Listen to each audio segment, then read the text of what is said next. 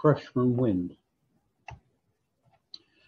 This is part of the exam syllabus for the glider pilot's license, and we're going to cover today pressure and wind, and we're going to give you some extra help just understanding gradient winds and the Coriolis effect.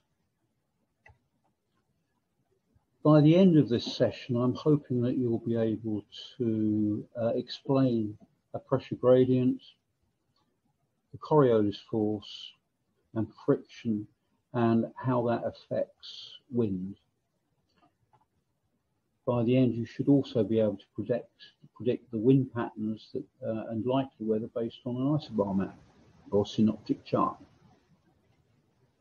So here is a synoptic chart showing areas of high pressure, low pressure.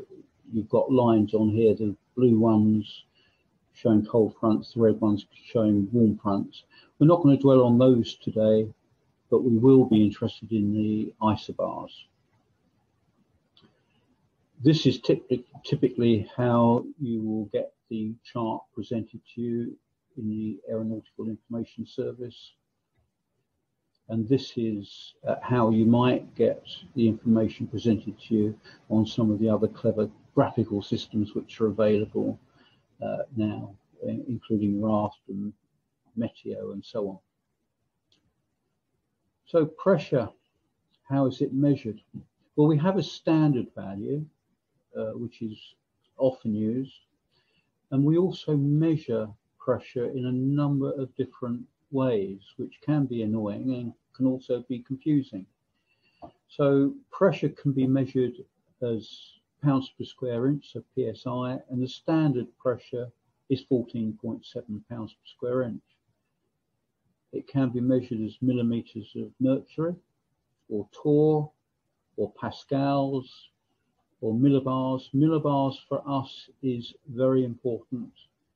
So 1013.25 millibars is the international standard atmospheric pressure, which is what we use to measure aircraft performance. For instance, flight levels come directly from that. Altimeter setting procedures rely on it heavily.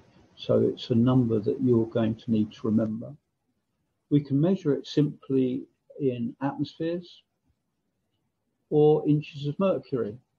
And the Americans, for instance, with their altimeters, use inches of mercury. So 29.92 inches of mercury is the same as 1013.25 hectopascals.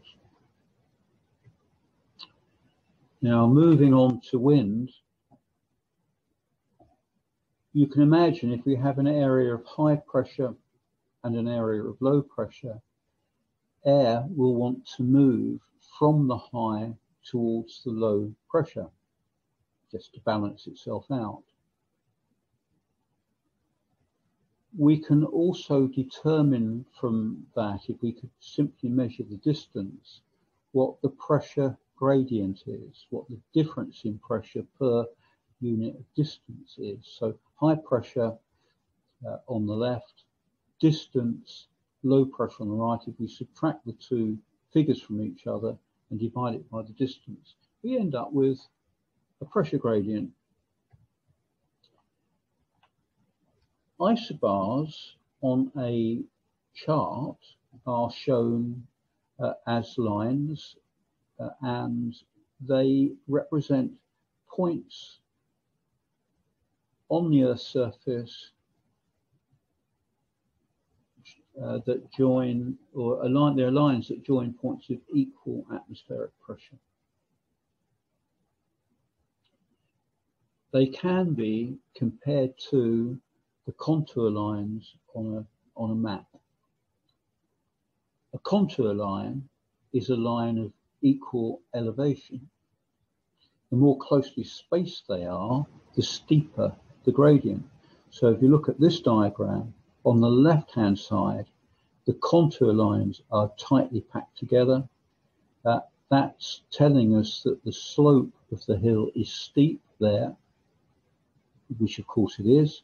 And if you look on the right-hand slope, you can see that's a shallower slope, and the contour lines are separated out further. There's a wider spacing in between them, which tells you that the slope is shallower. If we take a diagram like this, you can see I've drawn a line through between A and B on the contour map, and we can transpose that information from the line into 3D or 2D. So we can look at a side elevation of it, and you can see going from A to B, we go up towards a peak, and then we go back down again until we start rising to the second peak. At the second peak, we then go down a relatively steep bit, followed by a shallower part until we get back down to B again. On this diagram here, might be easier to see, going from A to B, rising up from A to the point where it says 115. From 115, it then descends, and we can work it out. So it's below 60 on that saddle, perhaps, but higher than 40. So let's guess 50. It then rises back up on our route to B until we get to a point marked 132, and that's the second peak, which is clearly higher than the first one. And then we go back down the slope towards B again. So now we've got a very good idea of what we're confronted with when we're walking on that hill. Now, equally, charts on synoptic charts show us isobars, so lines joining points of equal pressure, and they are translated back to pressure at sea level. Because the problem we have, as you can hope you can see here, is that when measurements are taken of air pressure and then translated onto the chart for us, at station A in our example, the left-hand one, it's very close to sea level. At station B, the station is 1,000 meters up, so 3,000 feet roughly up. And so when we measure the pressure there are two effects. And one is because we're higher and the pressure is lower, and the other is because the pressure might be different anyway. And then when we get to station C, it's higher still, so it's 1,800 meters. And we need to do something about correcting for the elevation of the station. So what is done is a calculation, a correction put in, so that the chart that you look at is all brought back down to mean sea level. Here's another example showing just how that is done. So your synoptic chart is adjusted to take the isobars back down to mean sea level, MSL. So lines, isobars are lines joining points of equal pressure, and they are adjusted to sea level. And you can see here now on the chart, I've marked two areas. The blue arrow is pointing at a low pressure area, and it's marked L and 991 hectopascals. So that's a valley, if you like, on our contour chart. The red arrow is pointing to a high, which is has the highest pressure there at 1032 millibars. What I'd like you to do, and I'll give you a moment or two to look at it, is now look at this chart and determine where the biggest pressure gradient is, so where the steepest slope is. Is it A, is it B, or is it C? Just give you a moment or two to deal with that.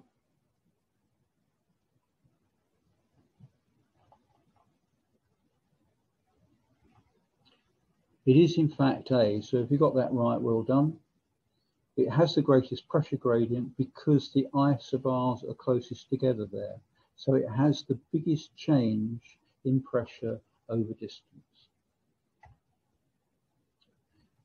So now let's look again, and we go to A this time. And given we have high pressures and low pressures, and we know that air would want to flow from a high to a low to balance itself out, which way would you expect the air to flow at A? And I'll give you a moment or two to look at that.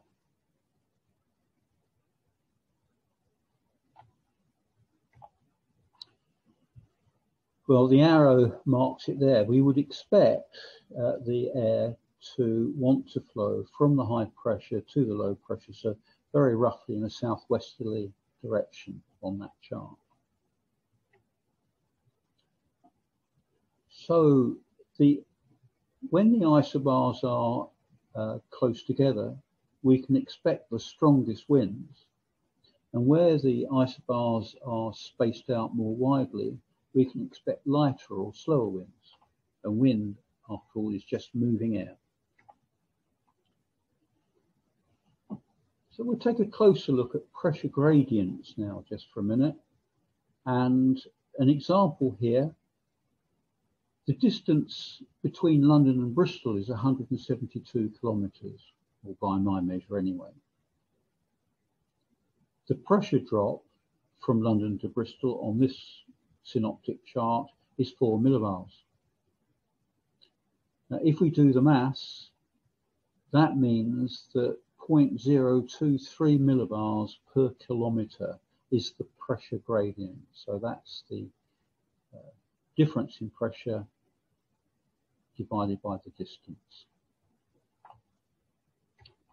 Looking again at this one, and you don't need to remember these figures at all, but just illustrating a point. If we look at Ireland on this synoptic chart, we can see that the distance between the two is 486 kilometres by my measurements, and the pressure difference on this synoptic chart is 12 millibars. Pretty windy, and you can see off to the northwest there, there's an area of low pressure with very tightly packed isobars, so quite seriously windy. If we look at the distance between London and Paris, which is 344 kilometres, we can see a pressure difference of just 4 millibars. And the pressure gradient is 0.012 millibars per kilometre.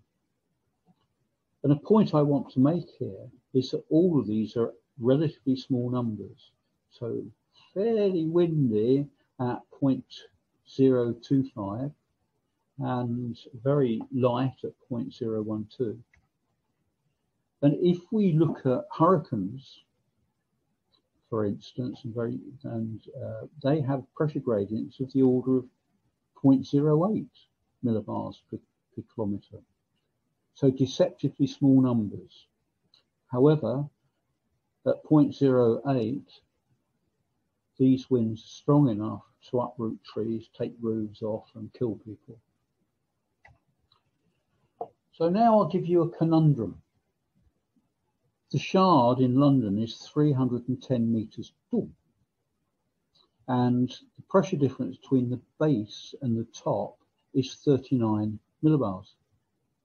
And that makes the pressure gradient 125 millibars per kilometre. If a hurricane force wind has a pressure gradient of 0.08, 125 is pretty seriously big. So my question is, why on earth don't we get sucked up into outer space by these enormous pressure gradients? Well, the answer is gravity. So In the vertical, pressure gradients are balanced off with what is called the hydrostatic balance by gravity. So gravity is opposing the pressure gradient force and brings the values back down to something a bit more sensible. So sticking with pressure gradients in the vertical and horizontal, imagine two columns of air. One is cool and the other is warm. Both columns have the same amount of air in them. And in consequence, the pressure at the bottom of each column is the same at 1,000 millibars. So you can go to the cool column, stand there, measure the pressure, it's 1,000 millibars. Go to the warm column, stand there, measure the pressure, it's 1,000 millibars. But the pressure lapse rate between the top and the bottom is different in each case. So when we get to the 500 millibar level in our cool column, we're only part of the way up the column on the right, the warm column. And in the warm column, at that point, the pressure is actually higher than it is in the cold column. So now we have a pressure gradient, a difference in pressure between that level in the warm column and that level in the cold column. And if we translate that back to how we look at air around the Earth, you can imagine the warm column somewhere near the equator. Makes sense. The equator is warm, that area is warm, the air is warmed as well. And the cool column is somewhere at the pole. Now we have a pressure gradient between, at height, between the level at the same level at the equator as at the pole. So at any level, there's a pressure gradient. And this pressure gradient gets stronger as we go up. So air will naturally want to flow at height. It will want to flow from the high pressure, the equator, towards the pole, a natural cycle. And you can look at it like in this diagram where that particular pressure area is sloped as you move from the tropical areas to the polar areas. And in this diagram, we've taken 30 degrees north and 80 degrees north. That neatly covers where we are at roughly 50 degrees north. And you can see that at the surface in this model, the pressure is the same in both the warm and the cool areas. But as we go up through the atmosphere, there's a growing difference in between the pressure at any one level at the equator and at the pole. And that steadily increasing pressure is why we get upper winds moving, sometimes quite strongly, and it can account for things like the jet stream. This is a major factor in determining the jet stream, and why the winds might actually be quite slack and light lower down, but upper winds being particularly strong.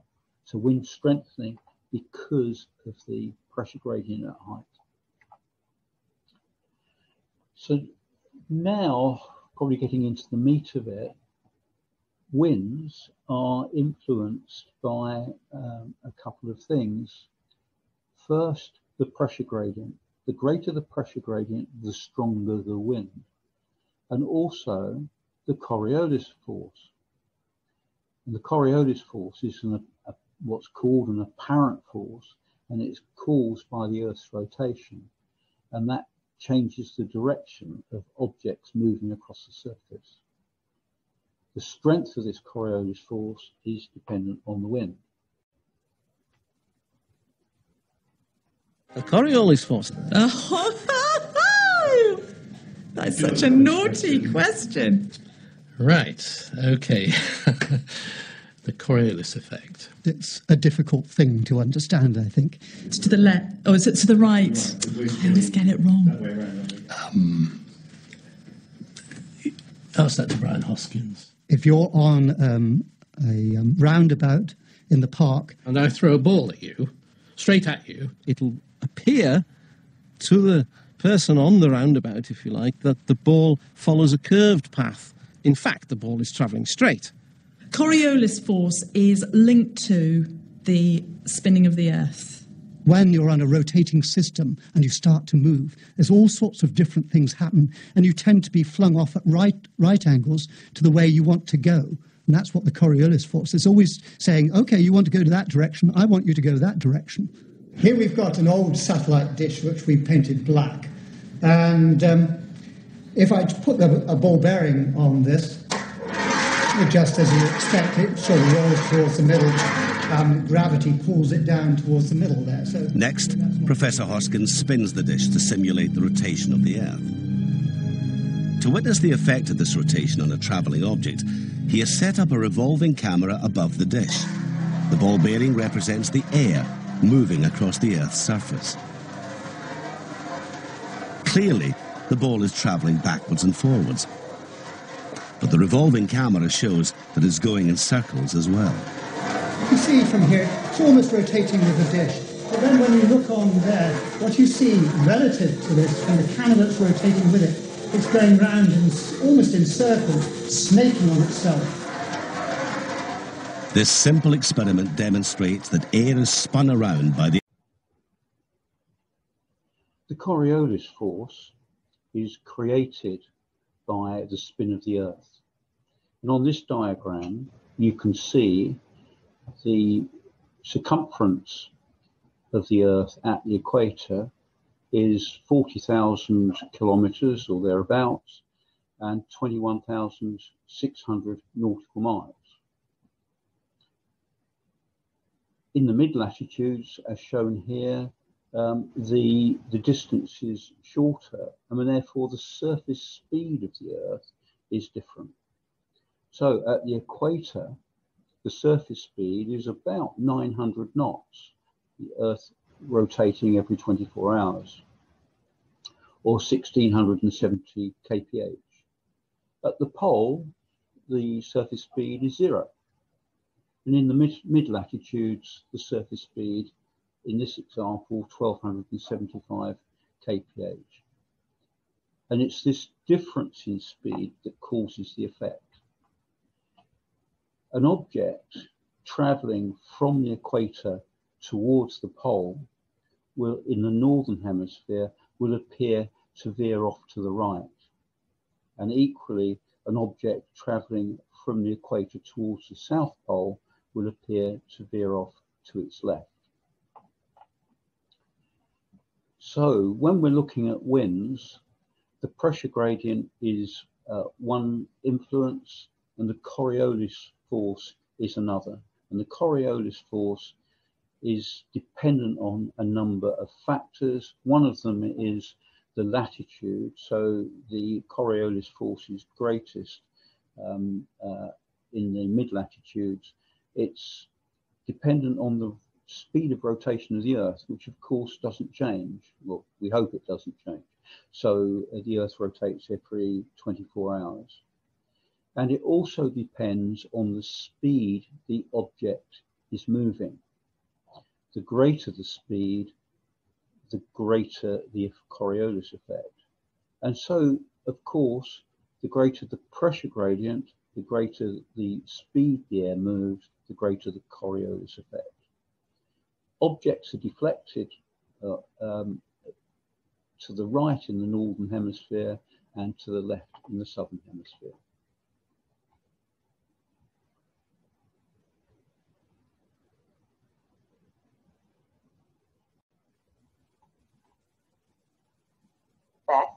An object in motion appears to be deflected from its course, as if a force is pulling it sideways.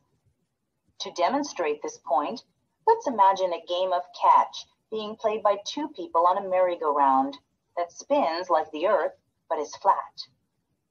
Without rotation, the ball appears to follow a straight path from thrower to catcher. Imagine the ball is tossed from the center to someone at the edge. With rotation, the ball still travels in a straight line in space, but because the catcher is moving, the ball misses. From the vantage point of the catcher, the ball appears to curve away. The direction of apparent motion is to the right when following the path of the ball. Now the ball is thrown the other way. Because the thrower is moving, the ball has a velocity component to the right. The motion of the ball appears deflected to the right, and the ball misses the catcher again. Let's look at a throw across the merry-go-round. Both people move with the merry-go-round. The ball is thrown. Although it flies straight, it appears to be deflected from its original path. Apparent deflection increases as the ball travels farther. In the southern hemisphere, rotation is clockwise when viewed from over the pole. Again, the ball follows a straight course, but its apparent flight path is diverted. This time, the effect is to divert the motion to the left. On Earth, all free-moving objects, including masses of air, are subject to the Coriolis effect.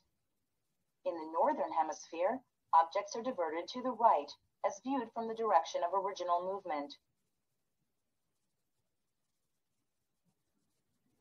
In the southern hemisphere, the deflection is to the left.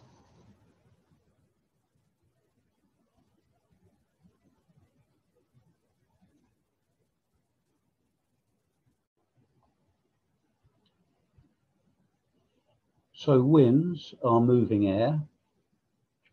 They're influenced by the pressure gradient and the Coriolis force, which is an apparent force due to the rotation of the Earth that changes the direction of moving objects, which includes air.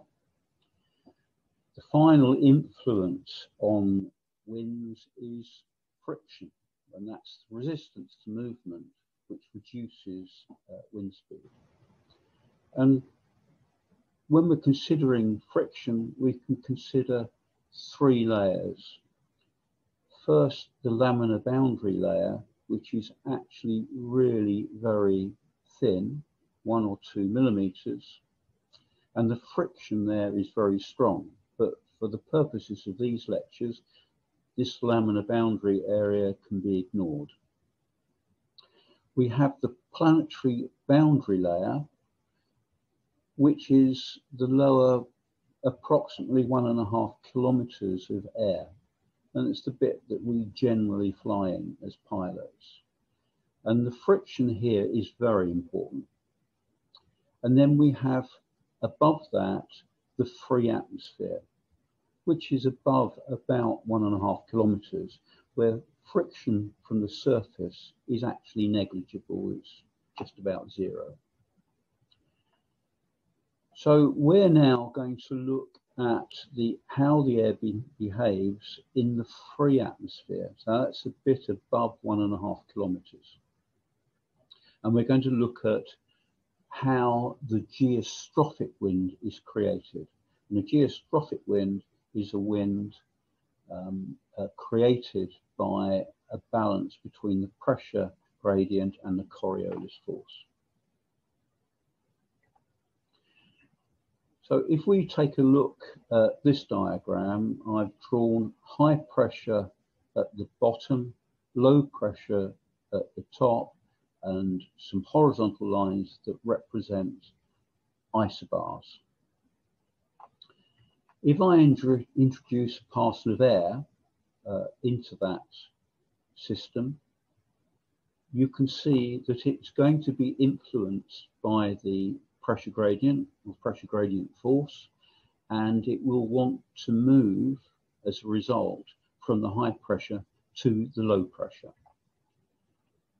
as shown in the diagram here. Because that particle of air or parcel of air is moving, it will also be influenced by the Coriolis force, which will be 90 degrees to its direction of travel. The resultant of these two forces acting on that particle there is it will move off or be deflected to the right, as shown in the diagram.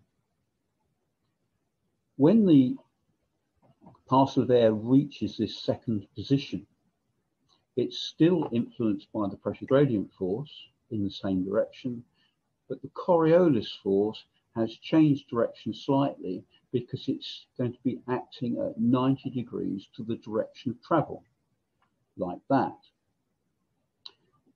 The result of these two forces acting on the parcel of air will mean that the parcel of air will be further deflected to the right, like that. And again, when the parcel of air has reached this position, guess what? The pressure gradient force is still acting directly across the isobars, and the Coriolis force is acting down towards the bottom of the sheet, like that. And the resultant of that is that the particle of air is further deflected to the right, like that. And again, the pressure gradient force acts up the page, and the Coriolis force is beginning to act down the page. And it reaches this stage where the pressure gradient force and the Coriolis force are in balance, and the particle of air is now traveling parallel with the isobars. And that is called a geostrophic wind. Gradient winds, which you will hear talked about a lot, are basically a geostrophic wind that's been modified to allow for the centrifugal force. So as air is moving around a curve, it will try to throw itself to the outside of the curve in real life. And so the gradient wind is a more realistic depiction of what the wind is actually doing. So now we can see gradient winds and how they behave in the upper atmosphere and in the lower atmosphere. So the picture on the right is showing how the air might behave in the planetary boundary layer, so the lower part, and the picture on the right is showing how the wind behaves at altitude. And you can see on the right-hand picture, the wind is moving pretty well parallel with the isobars. There's no friction, no surface friction to affect it. In the left-hand picture, the wind is not deflected from its course quite so much. So the air around the low tends to screw in towards the center of the low, and in a high pressure, it tends to flow slightly out from the center. So I'll give you a little conundrum now and ask you to tell me or figure out which two panels out of these four show how the circulation in the northern hemisphere might work. So the L stands for low pressure and the H stands for high pressure. And I'll give you a moment or two to think about that.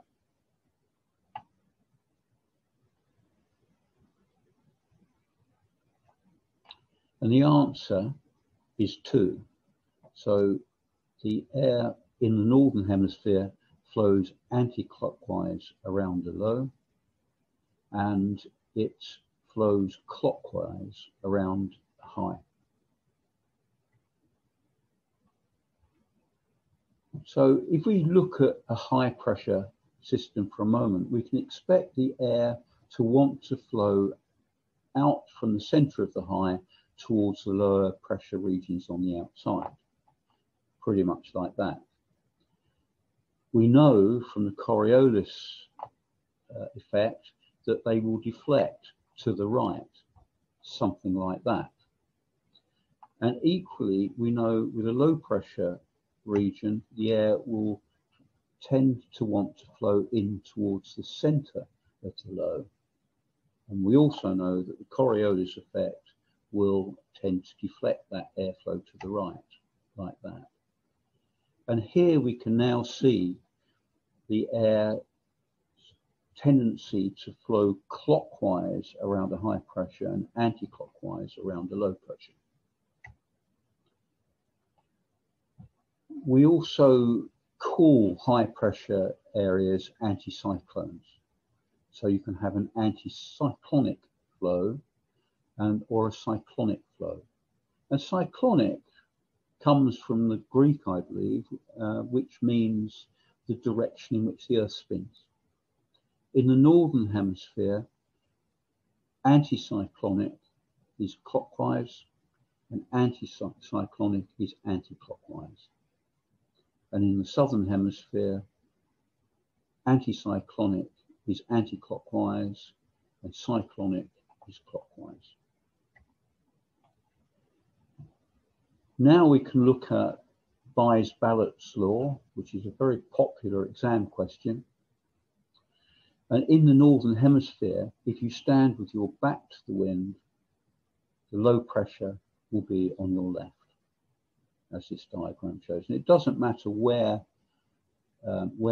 you stand in that system, it is always the same term. Put your back to the wind and the low pressure will be on your left. And this is something you can do at the airfield. Stand on the airfield, put your back to the wind, and on your left will be the low pressure. And if you, during the course of the day, repeatedly do that, you'll be able to track the travel of the low pressure system. So summarizing again, in the free atmosphere, the geostrophic wind is the wind that is caused by the balance between the Coriolis force and the pressure gradient force, and making the wind blow parallel with the isobars. The gradient wind is a modification of that, so it's very similar, but more realistic because it accounts for centrifugal force. Now, in the boundary layer, the planetary boundary layer, that's the lower part, below 1.5 kilometers, we need to now start considering friction. And friction slows the wind down, and it also weakens the Coriolis effect. And this diagram shows us how the high pressure regions, now the air is less deflected in the northern hemisphere. So it's tending to go more towards the low pressure. So the wind backs as we get lower and veers as we get higher. And backing and veering is a term we use when we're describing the changing direction of the wind. And if the wind direction changes in a clockwise direction, we're talking about veering. And if it changes in an anti-clockwise direction, we talk about backing.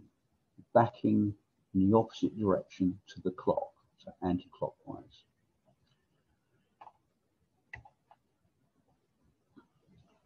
Now we're beginning to pull the flow of air together now. And we know in a high pressure system, the air moves from the center of the high outwards. And of course, if it were to continue to do that, we create a vacuum in the center and people would suffocate. So we need to replace that air, and that replacement air comes from above. So the air is steadily descending to replace the air that's flowing out from the center. And that means that in a high pressure system, generally speaking, the air is descending. And as it's descending, it tends to warm, more of that later. And this warming of the air reduces the likelihood of cloud and generally gives fair weather. However, in a low pressure system, the opposite is true. Air is flowing into the center and being forced up the center, and the rising air in this situation, the air tends to cool, which can lead to cloud forming and generally poorer weather.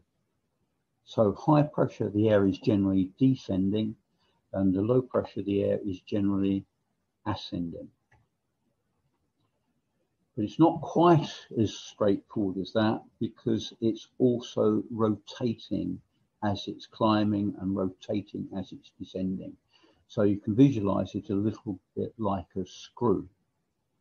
On the left-hand picture here, we have air descending and rotating in a clockwise direction. And in the low pressure on the right-hand side, the air is ascending.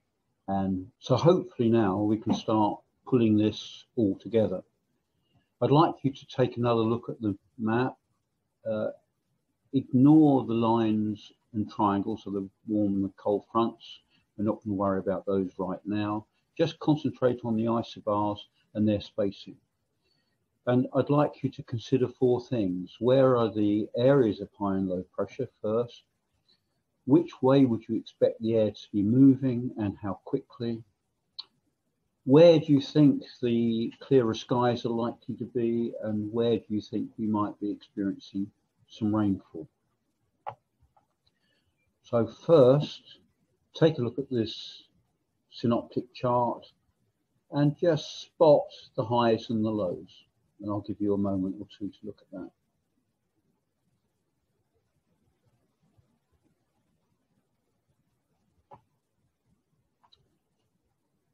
And there are some highs and lows identified for you. And if you pick those out, then very well done. We're halfway there. Now, I would like you to consider on the chart where the winds are likely to be, from what direction. And you can estimate how strong the winds are likely to be as well.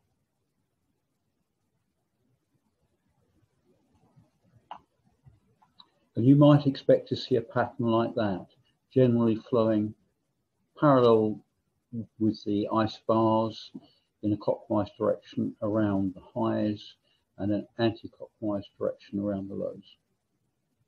So you can see over the UK, we've got basically a westerly airflow. Looking at this as well, we can start considering where the better weather is likely to be. And we know areas of high pressure more likely to be clearer skies, where the isobars are tightly packed, then the winds are likely to be strong. So to the north of the UK, you can see there's an area there, pretty strong winds. To the west and out over the Atlantic, you can see an area of fairly light winds. And that's it. So thanks very much for listening. I have to give thanks to Julie Ferguson, a doctor of the University of California, who's provided and allowed me to use a huge amount of material. And so thank you very much to her. I've simply pulled it together. And I hope your brains are now not too full, and I look forward to seeing you next time. Goodbye for now.